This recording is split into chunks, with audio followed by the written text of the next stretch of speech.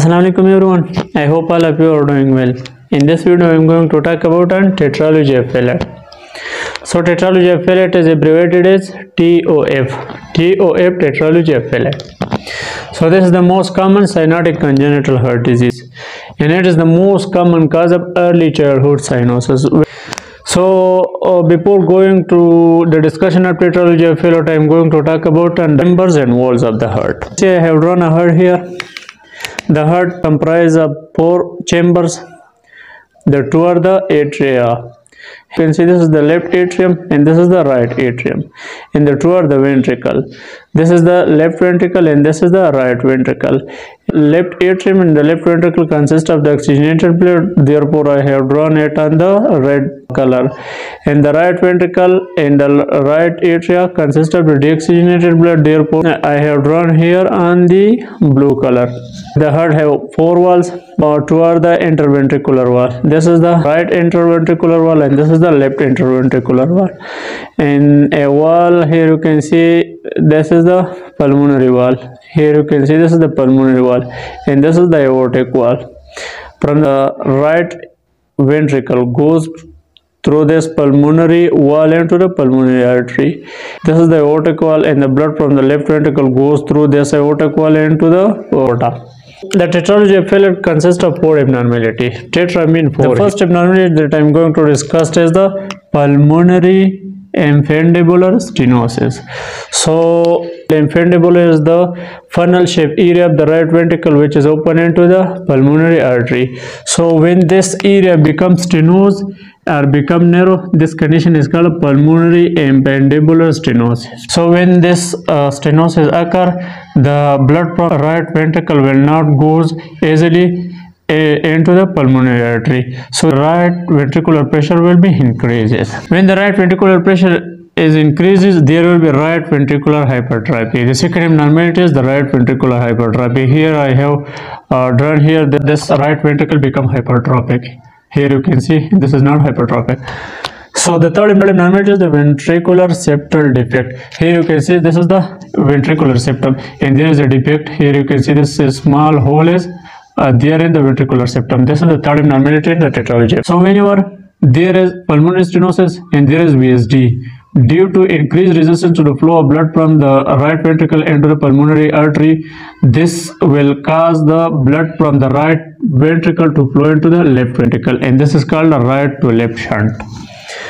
So the fourth abnormality is the overriding aorta. In this case, the aorta is raised nearly from the ventricular septal defect. The aorta is just arise from here. So most of the blood from the right ventricle goes through this aortic opening into the aorta. So these are the 4 abnormalities which I have drawn here on the board. Now what are the clinical features? The clinical features include the cyanosis, as I have already discussed, that most common cause of early childhood cyanosis. There will be cyanosis. Why cyanosis? Because the right ventricle consists of the deoxygenated blood and there is pulmonary infundibular stenosis. So most of the deoxygenated blood will goes through septal defect into the left ventricle and then it will go through the aorta into the body. So there will be cyanosis and there will be clubbing because most of the blood is not oxygenated and deoxygenated blood is circulated in the body, and the chronic low oxygen can cause the clubbing. Right ventricle impulse become increased because there is hypertrophy in the right ventricle, therefore the pores of the right ventricle will increases. And there is a ejection systolic murmur. So the ejection systolic murmur occurs as a result of pulmonary wall or pulmonary infundibular stenosis. When the blood in the systolic phase is going into the pulmonary artery, there will be a systolic murmur will be here when we auscultate the chest of the patient. So now how to diagnose this tetralogy of fallot? 3 investigations are mostly done for the work of tetralogy of fallot. So the first is the chest x-ray. When we do a chest x-ray of the patient of tetralogy of fallot, the heart of the patient will appear like a boot. Here you can see in the screen the ECG, you will see the right axis deviation. And on the echocardiography, you will see the right ventricular hypertrophy, you will see the infundibular stenosis, and you will see the ventricular septal defect, and you will see the overriding of aorta. So this poor abnormality can be seen in the echocardiography. So now how to manage this patient? This patient can be managed by two methods. One is by medical management, the other is by surgical management. But the medical management is only done for prevention and correction of complication and to relieve the symptom, while the surgical management definitive treatment of the further tetralogy of fallot. By medical management we actually prevent and correct the complication. For example, the patient may undergo into cardiac failure, so we will try to prevent the cardiac failure.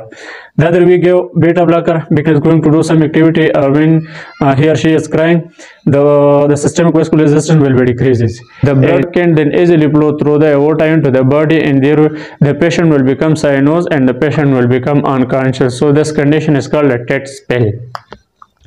And the third thing, we give iron supplement because there is low oxygen in the body and there is compensatory increase in RBC production. So for RBC production we give iron supplement. So the other is surgical management. The all four abnormality are corrected by the surgery at the age of 4 to 8 months.